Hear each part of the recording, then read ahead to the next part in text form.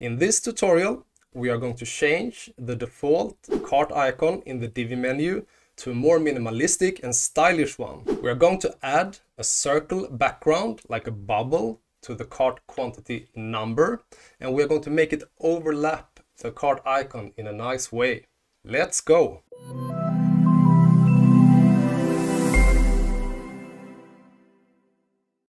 You'll find all the links and resources needed in this blog post on divimundo.com. And if you're watching this directly on YouTube, you'll find the link in the description below. So the first step is to remove the word item or items that is displayed after the cart quantity number. So we have a link here to another tutorial, remove items text beside the Divi cart. So let's click that one.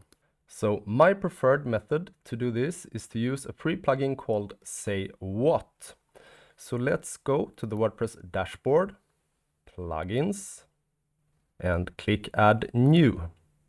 And let's search for Say What. So it's this one with the cute sheep here. So let's click install now. And as you can see, it has 4.5 stars. Updated 2 months ago, over 30,000 active installations. So this is a trustworthy plugin that I've used on many websites. So let's click activate. And now you can head over to tools and text changes, because we are going to change the text items to, well, nothing. So you can click add new in the top. And now we go back to the blog post to find the different strings that we're going to add here. So for the first row, we will add this one, starts with a percentage and ends with items. That's the original string, the number of items. And the text domain is Divi.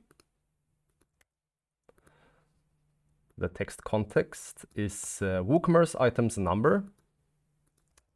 And we will replace that with just the cart quantity number, and we'll click add. Now we just have to do this one more time, because this will hide the word items, like 0 items or 2 items, but we also need to hide the word item, like in 1 item.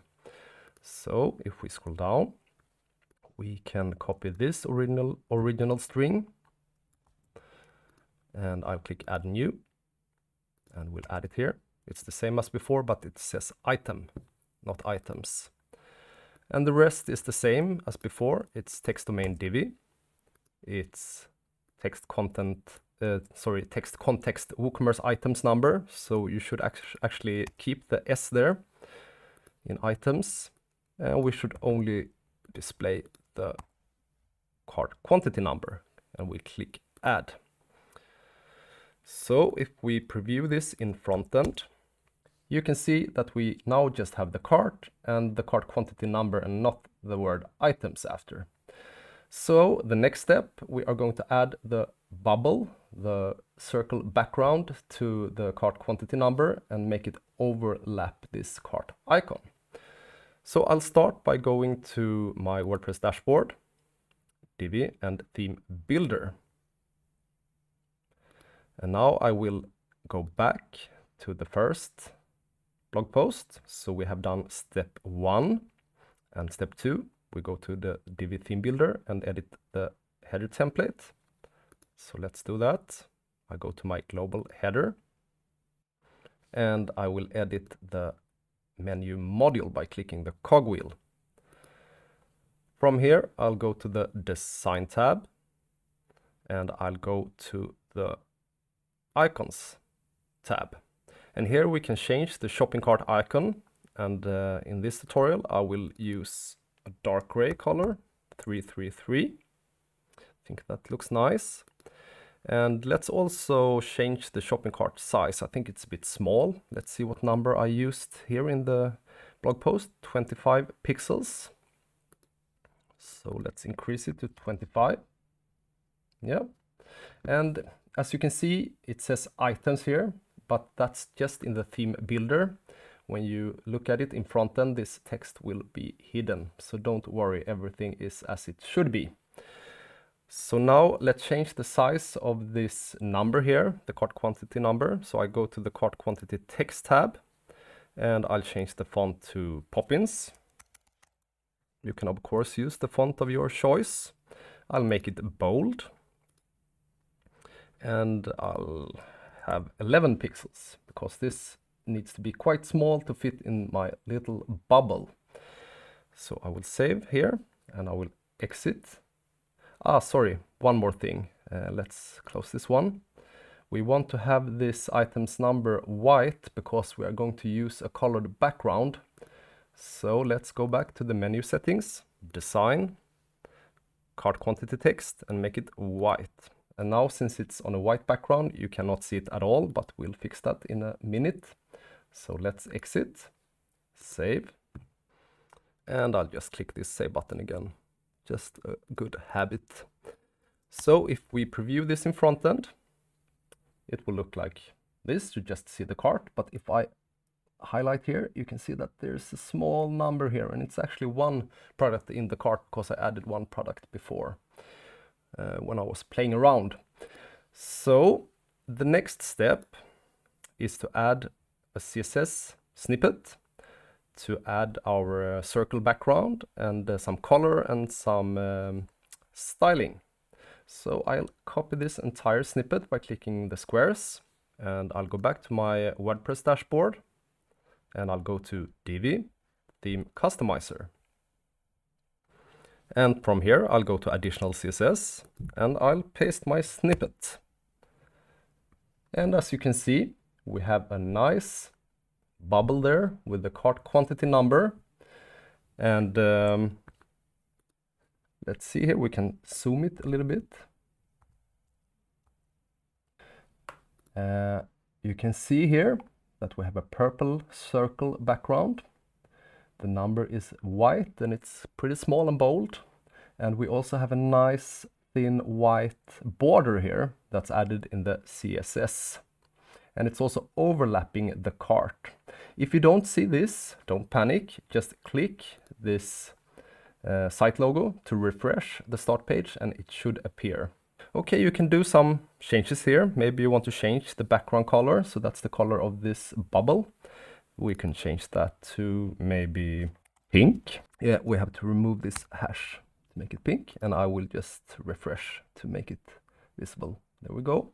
Or another hex code, of course. Border radius you can keep to 50%, so it will be round. You also have this white border around it. If you don't like that, we can just remove it. And if you refresh,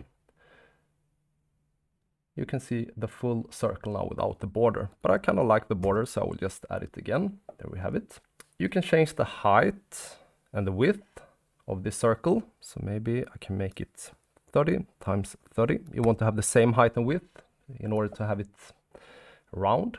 So there we have a really big one. And this code, display flex and align items and justify items, that is just to make the number here in center. So I don't think you should play around with that if you're not entirely sure of what you are doing.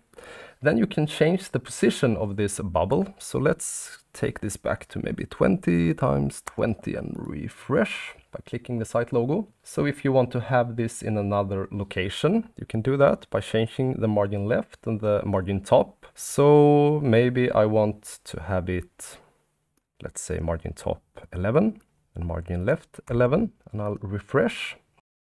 What the? Oh, that looks bad. You can even remove this entirely, and then it will be just positioned to the right of the cart. So that could also be a nice design to have it like that. We can put that back, and we can have 22 and 22. Strange, sometimes it adheres what I do here in the custom CSS, and sometimes I have to refresh the page. I'm not sure why, but that's just how it is. If I want to have this one in the bottom of the icon instead of the top, I can just change margin top to margin bottom. And now it's located in the bottom instead, and now I can just fine-tune this number. Maybe I want to have it a little bit higher up, then I can just set maybe minus 16 instead, and that's a little bit higher up. And if I want to have it on the left side, I can just increase the margin left to maybe 36 or maybe 42. And of course, this works both for mobile and desktop. So that's pretty much it. Just a word of advice. Make sure that you can have 2 numbers in this little circle here, because if your customers put maybe 10 or more products in the cart, you want that to fit as well. So you can try to put more objects there, or you can actually right click here, inspect in the Chrome inspector, and let's see, here we have it, the ETPB menu cart count, and it's 1. If I change that to 11, hit enter, you can see how it looks in front end. So make sure to try that out if you think that your customers might add more than 10 products in your cart. I think it would be pretty rare that someone adds more than 99 products. So that will not look perfect, but you can play around with the size of the circle and the font size for this cart quantity text to make that fit as well. That's all for today. Feel free to like and comment this video if you liked it, and don't forget to subscribe for more tutorials coming your way. Thanks for watching.